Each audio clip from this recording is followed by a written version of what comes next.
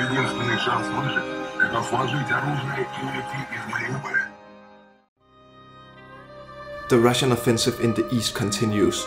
Through the last 48 hours, the Russians shelled several Ukrainian cities. In Odessa, Russian cruise missiles indiscriminately struck the city. 2 apartment blocks were hit, taking the lives of several civilians, including an only 3-month-old baby girl. At least 11 people were wounded. A cemetery was also struck. An elderly lady, who was just visiting the grave of her deceased husband, was wounded. Fortunately though, she survived. In Dnipropetrovsk, Russian missiles struck industrial buildings and a railway station. A 48-year-old man was killed in this attack. In Kharkiv, Russian missiles aimed at civilian targets again struck down. Many civilians were wounded in these attacks. We don't know how many innocent people lost their lives yet. This time the Russians were apparently targeting totally random residential areas. Again confirming what we already know too well, that Vladimir is using terrorism as a weapon against Ukrainian civilians. The Russian army is basically using the exact same tactics as terrorist groups such as ISIS or Al-Qaeda. The difference being that the Russians have way better weapons.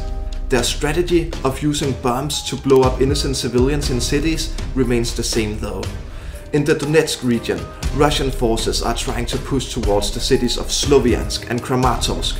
The Russians are using mortars, artillery and rocket launchers along the entire line of contact. The Ukrainians, however, are firmly denying the Russians wherever they try to advance. The Ukrainian soldiers are destroying Russian tanks,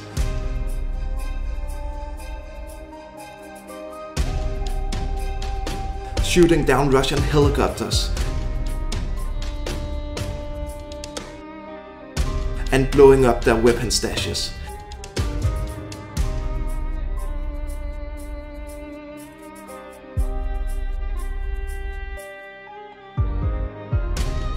In the Luhansk region, Russian artillery targeted houses and apartment blocks. At least 7 civilians are reported to have lost their lives.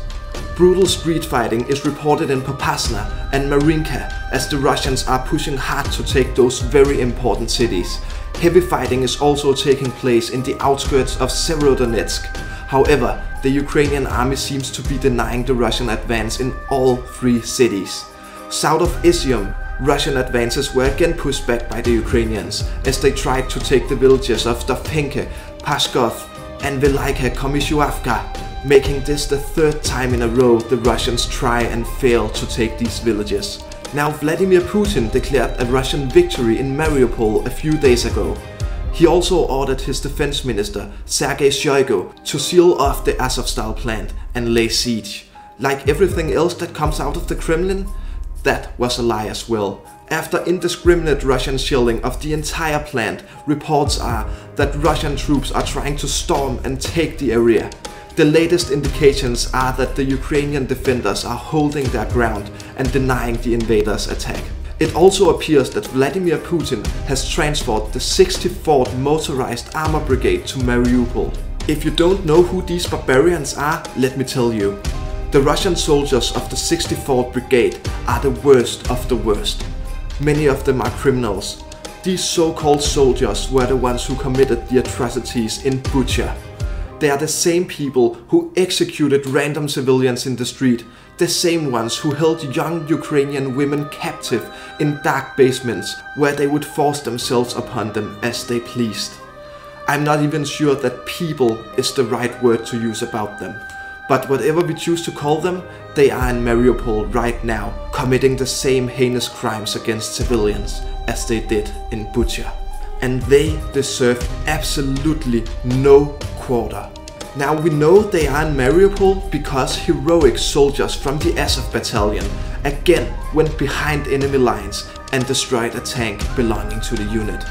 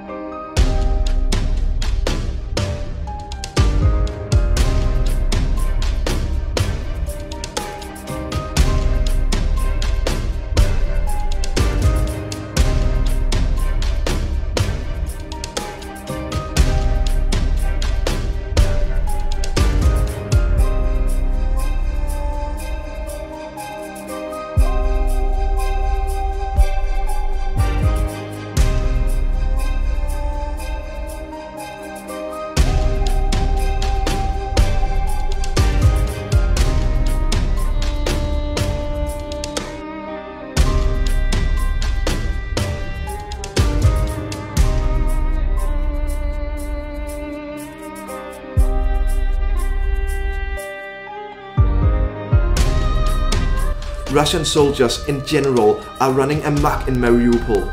They are doing exactly as they please. They steal, they force themselves on women, and they take the lives of innocent civilians.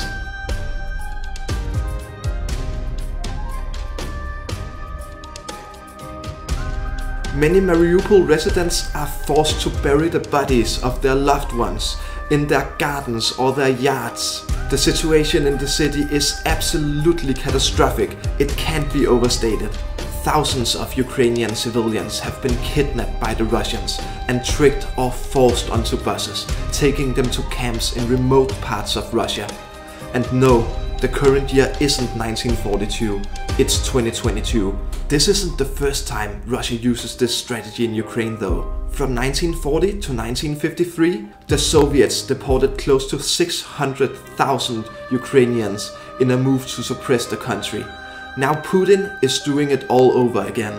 And the atrocities the Russian troops have committed in Mariupol is not just a war crime, it's a premeditated crime against humanity. And Putin, Shoigu, Dvornikov, and all the Russian generals responsible for the mass murders, the mass sexual assaults, and the mass deportations deserve the same fate that were given to the perpetrators of World War II.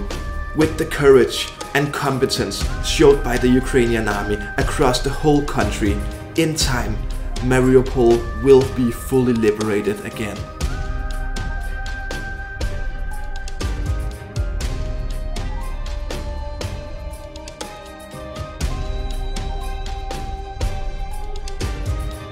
In the occupied city of Kherson and its surrounding area, the Russians are trying to force a fake referendum in the middle of a war and heavy fighting. They want to do the same thing they did in Donetsk, Luhansk and Crimea back in 2014. They will hold a fake referendum with the outcome already decided beforehand. They will then say that the people have decided to break away from Ukraine and establish the Kherson People's Republic.